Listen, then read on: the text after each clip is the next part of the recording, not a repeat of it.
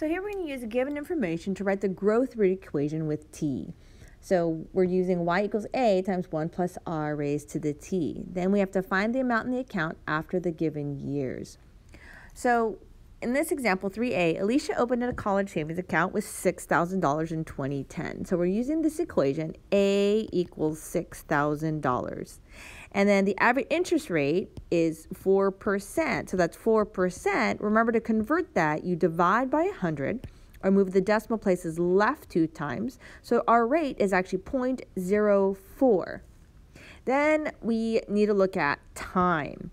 So the time is from 2010 to 2015, so that is 5 years.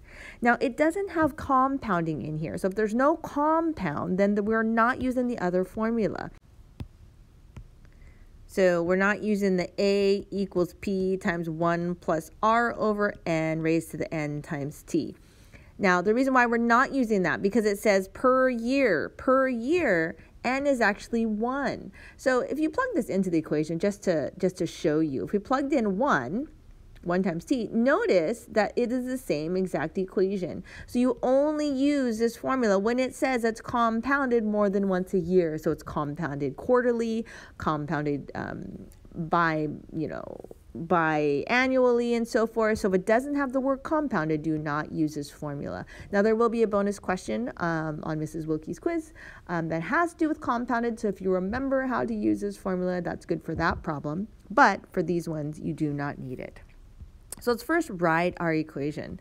So we're just using the growth formula because it's per year. So y equals 6,000 times 1 plus 0.04 raised to the t. So right now I just want the general equation. So 6,000, 1 plus 0.04 is 1.04 raised to the t. So that is the general equation that we are looking for. Next, we want to know what's the amount after 5 years. So now we plug in the 5, 6,000 times 1.04 raised to the 5th power. Now to give you calculator directions, you type 6,000 parentheses 1.04 and then the exponent to the 5th power. There's no rational exponent or anything like that, so you just type it exactly like you see it. So when you type it in, you will get that it's approximately $7,299.92. So it's money, so just round to the hundredths place. Okay, and so you do the same thing for 3B and 3C. Again, being careful with the percent, so how many times are you moving it, and then calculating how many years is that from 15 to 2019. So identify A, identify the rate, and identify the time. And again, the time you use only when you're plugging it in here. I want to see this equation first.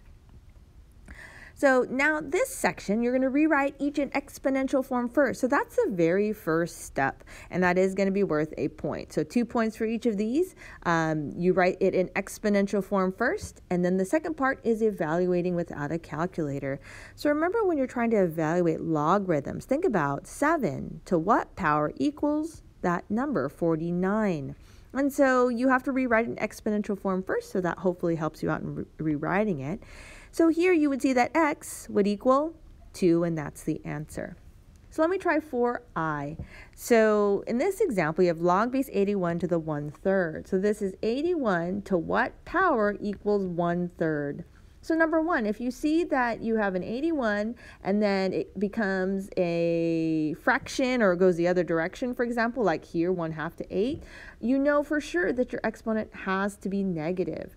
Then the other piece of this is knowing that you have 81 and it goes down to 3, that is smaller, so you have to use a fraction as well as the exponent. Okay, so it's negative when you see that it becomes a fraction or not a fraction, and it was, and then that's the negative exponent. And then if it gets smaller, then you're using some type of rational exponent or fraction exponent.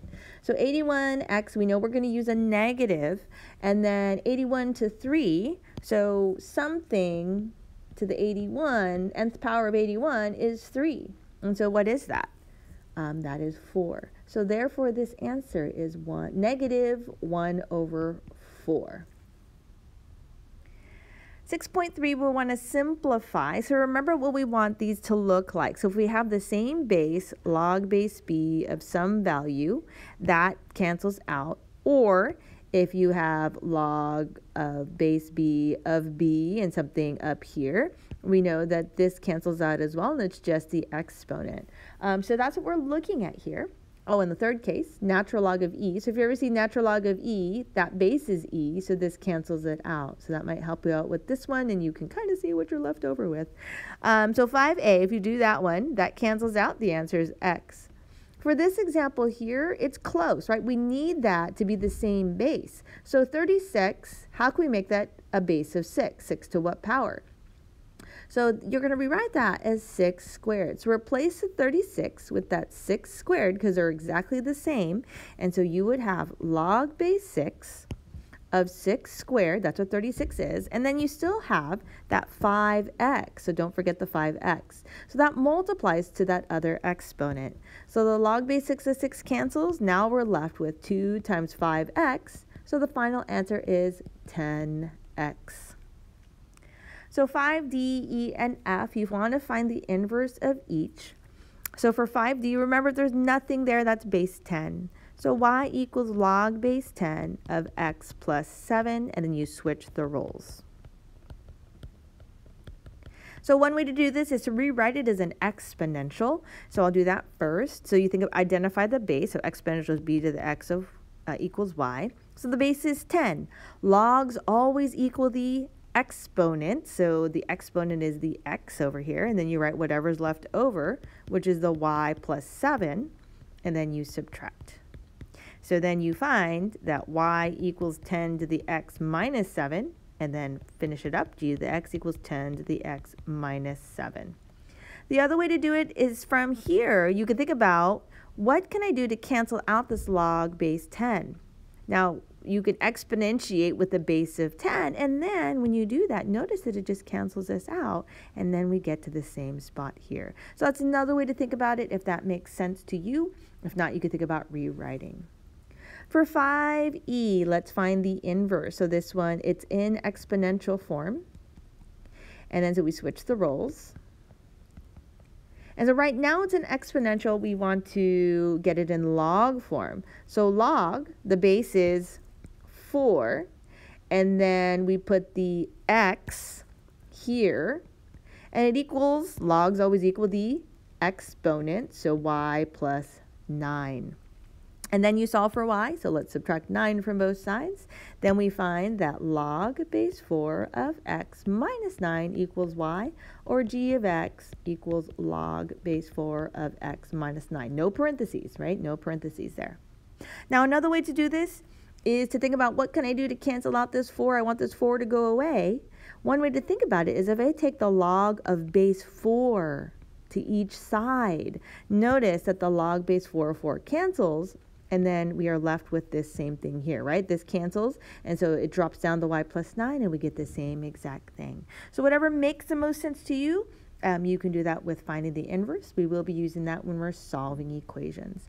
So I hope this helps you out on some of these problems. Thanks for watching.